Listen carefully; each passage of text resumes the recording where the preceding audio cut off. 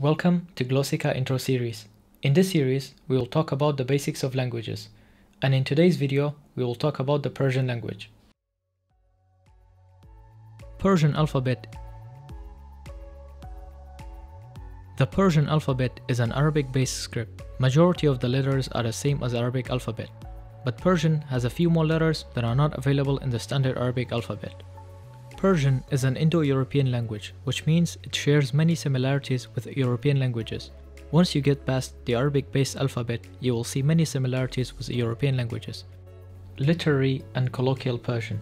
Literary Persian is slightly different from the colloquial or spoken Persian, but the differences are not significant and can be learned very quickly.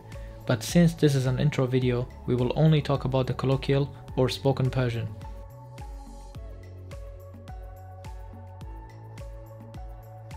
Persian and Arabic numbers are also very similar, except for the numbers 4, 5, and 6. Although Persian and Arabic share a very similar alphabet, not all the letters are pronounced the same. For example, these 4 letters all have a different sound in Arabic, while in Persian they are all pronounced the same.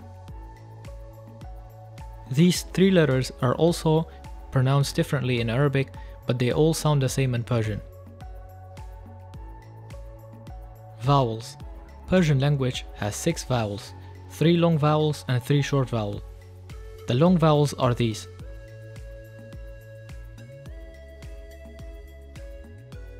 And these are the short vowels in Persian. The short vowels are attached to other letters and cannot appear alone. For example, most of the time, the short vowels are not written in Persian, thus making it hard for foreigners to read the words correctly. That's why it's important to pay close attention to the short vowels when you learn a new word. Plural. Plural is very simple in Persian. By simply adding ha at the end of a word, you can make the word plural. For example,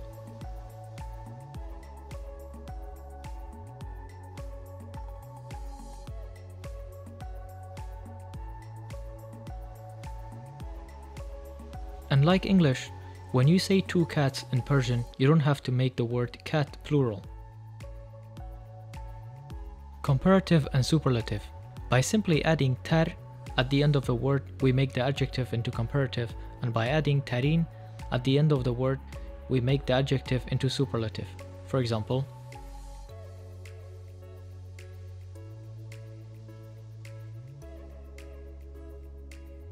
pronouns. These are the subject pronouns in Persian. When we use a subject pronoun, we should also use a personal ending for that pronoun, and each pronoun has a unique personal ending.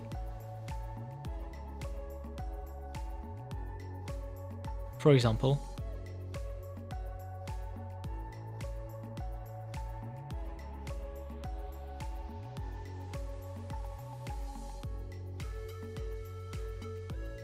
these are the possessive endings in Persian language. They are attached to the end of a noun to show possession. For example,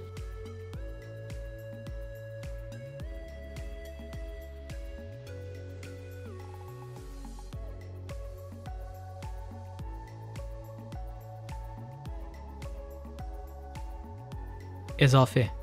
In Persian, izafe is used for many different purposes. We talk about 2 main purposes here. The first one is to indicate possession. When you say Ahmad's book, we say Kitab-e Ahmad.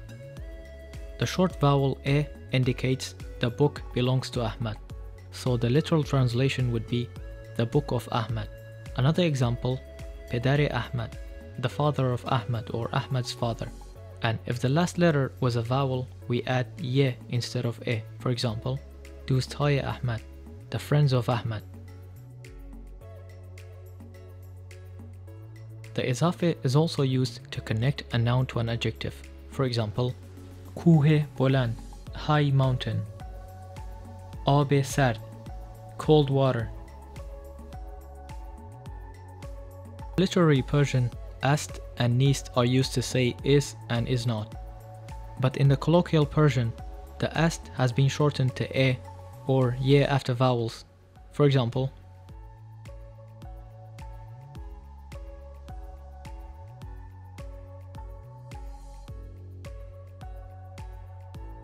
Verbs.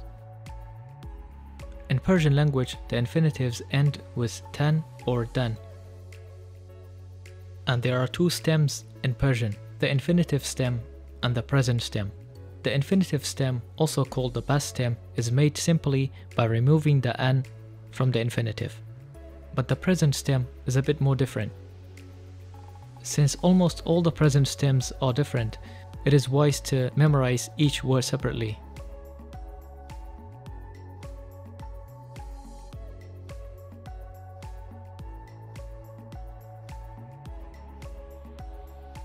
Compound verbs. There are many compound verbs in Persian language. The compound verbs are made from a noun plus a verb. For example, the verb to ring, zang zadan. Zang means bell, zadan means to hit. So, to hit the bell means to ring.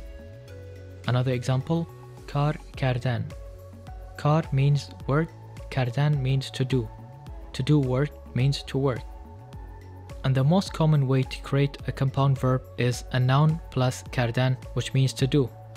For example, when conjugating the compound verbs, remember to change only the second part of the verb, and the first part doesn't change.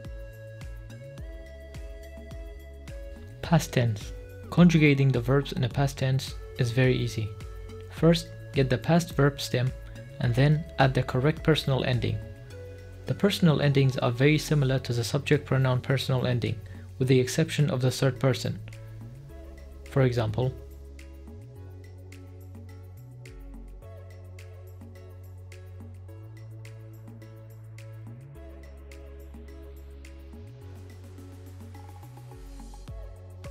present tense. Present tense is formed by taking the present stem, then adding the prefix me, and then conjugating it.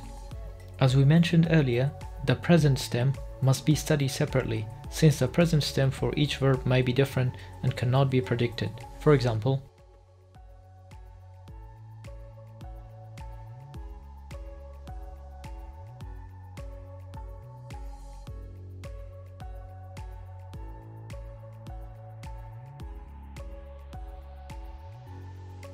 in the spoken Persian, for the present tense, certain commonly used verbs are pronounced in a shortened form. For example, the verb raftan, to go, is shortened to only its very first letter R.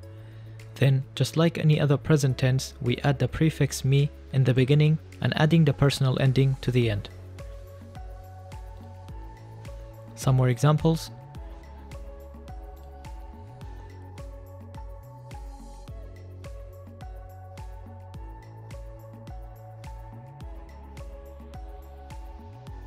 If we add the prefix me to a past conjugated verb, we will get the past continuous tense.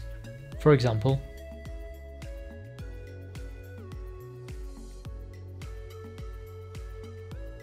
negating the verbs. We can negate the present tense by simply adding ne in the beginning. For example, and we can negate the past tense by adding na in the beginning. For example,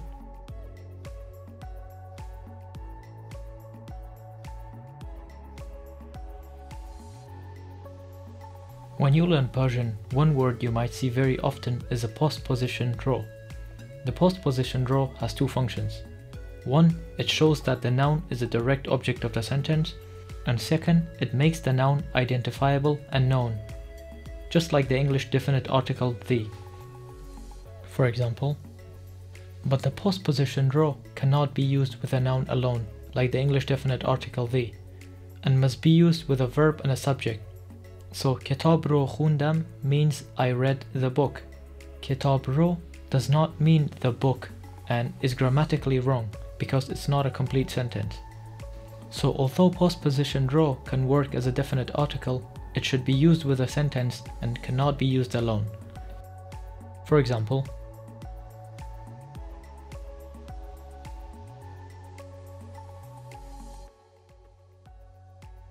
prepositions. These are some very useful prepositions in Persian.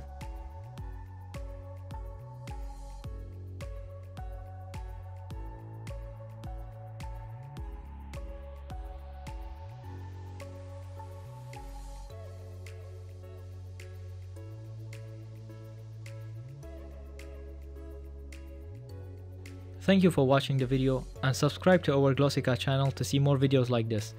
Also, please tell us in the comment section what language do you want to see next.